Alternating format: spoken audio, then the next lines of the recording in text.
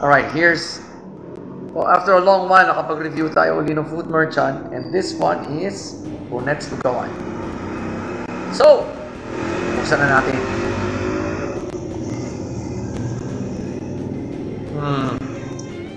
I got one hand on the camera, so bibitawan ko muna to, okay?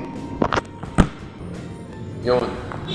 Okay, so ito yung obviously, ito yung plain arroz caldo ni Herman. At ito ang in-order ko. Yan. Right? Yan.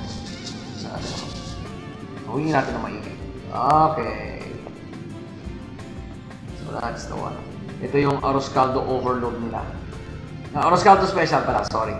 So, sunod na lang yung taste test, alright? Alright, so taste test natin ngayon guys, okay?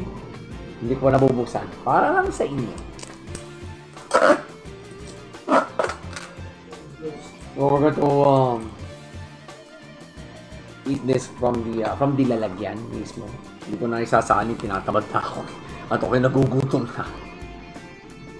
Alright, so ito yung contents. Teka, I'll show you the contents. Yan. That. Okay. Ayun, taste test.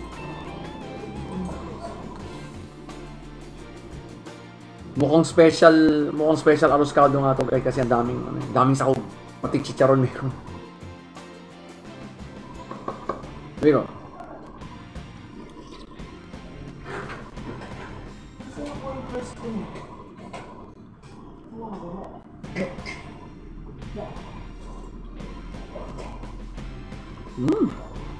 Wow.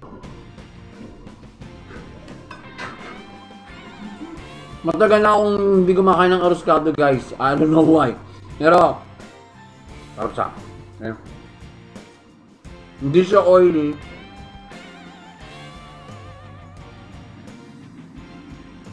Maganda yung distribution ng mga sahog. Okay. Now, delivery wise, alam na natin ng alam natin ng GrabFood. Okay? Very prompt sila. Saka husay kausap yung mga rider. And on time yung total delivery ng product kasi hindi siya na late on the part of the merchant. Okay? Which is really good. So ano ang final judgment natin for Bonets Lugawan, guys?